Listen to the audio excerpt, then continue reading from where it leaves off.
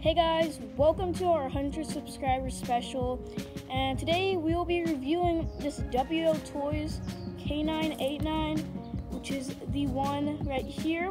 It's based on Ken Block's Ford Fiesta, I'm pretty sure, or Ford Focus. That actually looks like a Fiesta to me. But I just want to thank you guys so much for subscribing to us. If you are helping us reach 100 subscribers, and I'm just super thankful. Hopefully we reach 200 pretty soon. So today we're just going to be reviewing this, the WO Toys K989, and I think it's going to be pretty cool, so let's get to it. So we decided to move inside real quick because it was getting a little bit hot outside, but we have everything out of its package, and I'm pretty happy with how small this model is, because when I first got it, I was expecting it to be at least like a little bit bigger, maybe 1/24 scale size. But yeah, it's super small, which I like because I'm gonna mostly be doing indoor drifting, with every once in a while going outside to drive it around. I'm just gonna show you guys all the stuff that it comes with, like the instructions, which says 1/28 scale electric 4-wheel drive rally car. I'm gonna be using this for like drifting more than rallying. But in here, it shows like all the different like instructions and also what everything is in this, like the battery type. But speaking of the battery, you have this little LiPo battery right here. And this is actually pretty surprising that they didn't give it a NIMP battery, which if you guys don't know is basically just a worse kind of battery. But since this thing is 1/28 scale, I'm going to show you guys it compared to a 1/24 scale Ferrari by Barago, which we actually have a review on up on our channel, so make sure to check that out. But also it comes with the controller, which is probably my main complaint for this entire RC car, because it's very cheap and plasticky and just toyish looking, which I don't really like. But you have like all the stickers, like this weird flame sticker with speed. Also you have like the red handle, bright red handle, which I just really don't like. It kind of makes it feel a lot cheaper. But you can see it has this 3-spoke silver rim for the steering wheel. And you have the power button, all of the other weird stickers on here. But also you have the steering trim and throttle trim, which are these buttons right here. Also we have the charger, which just plugs into an outlet. But also you have the actual charger part, and there's a light that lights up in there once you plug in the battery. And now for the actual car, it also comes with other gears for higher speed, more torque, stuff like that. But we can look at the body real quick, which you can see is heavily inspired by Ken Block's Ford Fiesta, or Ford Focus. They kind of look a little bit similar.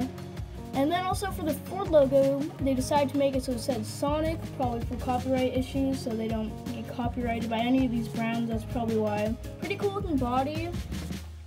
And then if we take off these 4 clips holding the body on, oh yeah, and I forgot to mention there's this cool spoiler back here that's separated from the body. It's held in by little things right here.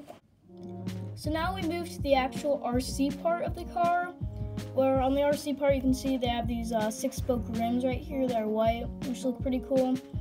Also you have this foam kind of front bumper, but you have the independent suspension. They're not oil filled, but it's still cool that they have this suspension right here. Also on here you can see they have these rally tires. You have the retaining clips, which basically if you want to fit a different body onto this RC car, you can by moving them down or up. We have the servo and like the motor and stuff, everything like that. You guys can just see all this stuff real quick.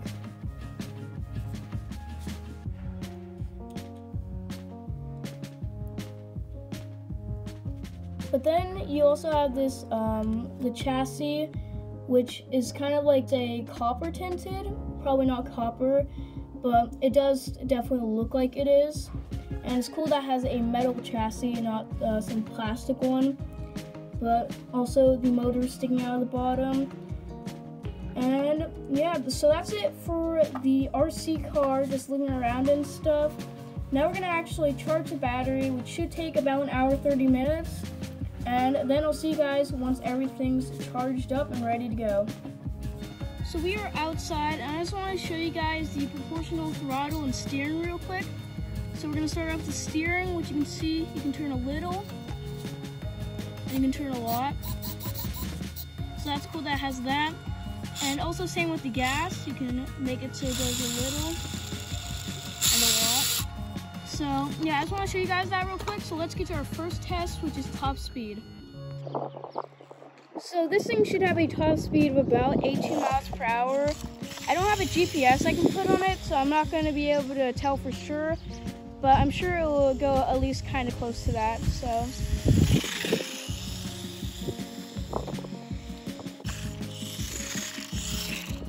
this thing actually looks pretty small from far away because it actually is very small. And you can see right there, it's pretty fast. It definitely looks a lot slower on camera, but I can assure you it actually is very quick.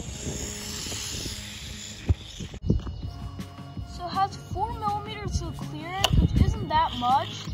I don't know why they advertise it as a rally car, but it is very low down, which I guess is good for drifting and stuff like that.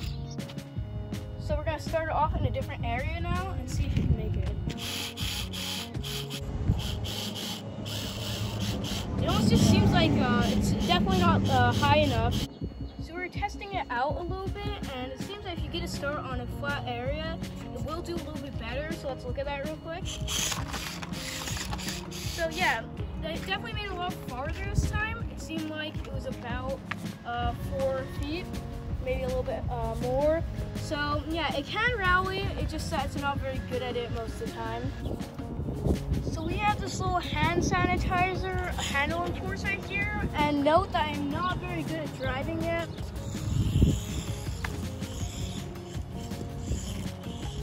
Okay, so that was a pretty slow test.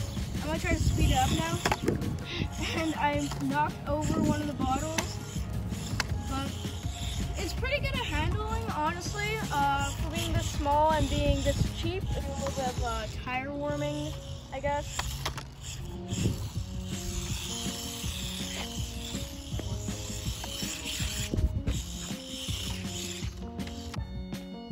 So now we're gonna do the drift test. I wonder how grippy the tires are gonna be, if it's gonna be able to slide out.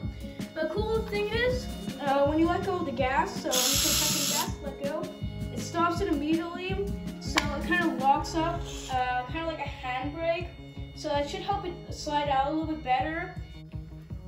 So first corner is coming up, let's see how it does. And it seems that it actually is quite slidey, which is nice because if it was way too grippy, then it would be way too hard to drift.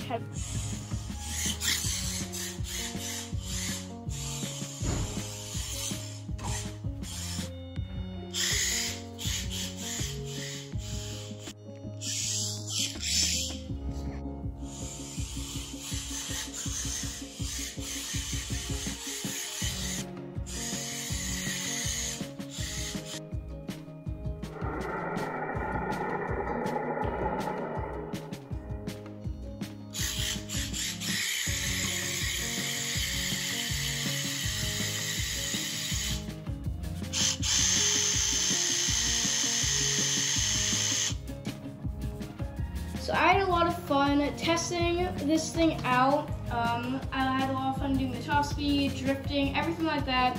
It's just a super fun little car, and it's pretty cheap as well, around $50. But if you guys want to see more videos of it, we're probably going to be posting some like little short videos on YouTube Shorts and Instagram, stuff like that.